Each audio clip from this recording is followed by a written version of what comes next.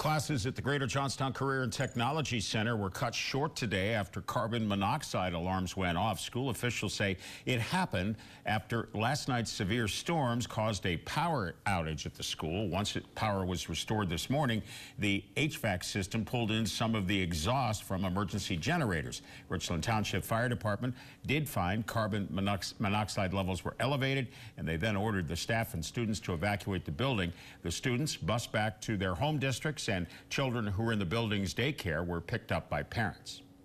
We have our HVAC company and our HVAC computer control company. They've been green lighted to come back and investigate the situation further to ensure that this doesn't happen again. And I can assure you our Joint Operating Committee will address it quickly and swiftly.